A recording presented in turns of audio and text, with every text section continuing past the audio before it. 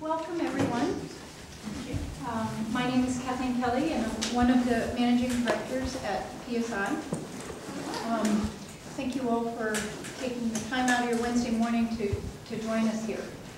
So our goal in hosting this follow-up session is to further the discussion inspired by Dr. Pargament's presentation. As an institute so named Psychotherapy and Spirituality, we accept Dr. Pargament's challenge to raise above a whisper the role of spirituality in healing. We hope to accomplish this today through a brief sketch of the role of spirituality in people's lives. And then we'll hear a case presentation from Mary Reagan. But most importantly, and I think the richest part of this time we'll spend together today, will be a dialogue amongst ourselves.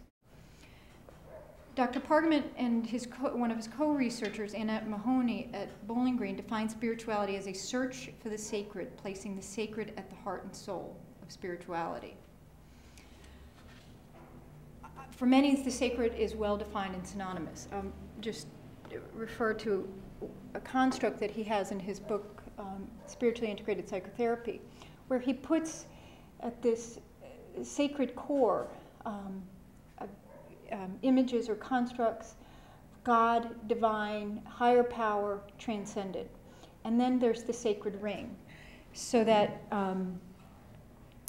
the definition of sacred can include religious language or religiousness, but it's not necessary. Other aspects of life can take on divine character. So the sacred core refers to ideas of God, higher powers, divinity, transcendent reality, but the sacred is not restricted.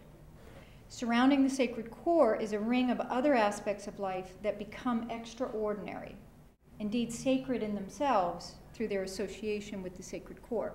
Finding out what is meant by these terms becomes sort of tricky, but also very, very exciting. The other shift in my brain was, I don't have to come to this work with an understanding. I just have to come to this work with a curiosity. It's not my job to define what is sacred for those I'm working with. It's not my job to define spirituality. My job is to listen for that in others and to help or assist them in defining it for themselves. Yeah, and I appreciate how Pargament was intentional in his illustration, and that the pathways are both vertical and horizontal.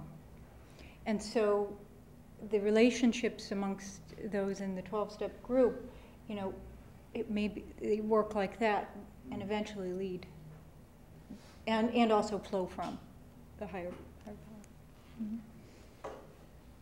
Yeah, just to say a quick word, and I'm way oversimplifying it, but again, using a Pargament construct, you know, discovery is that stage, you know, our early stages where we may have been raised in a religious family, or we pick up ideas or concepts of God, of otherness. The conservation stage is where we kind of conserve,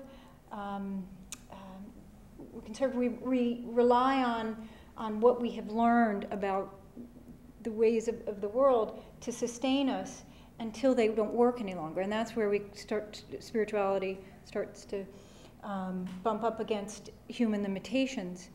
When we hit those limitations, we often will go into a period of struggle where our old constructs may no longer work. And this is where I think we meet a lot of folks in treatment, is in that struggle, and they can get stuck in struggle. Sounds like for you, the 12-step program gave you a way, it gave you a path for coming out of that struggle and yes. into transformation. Yes.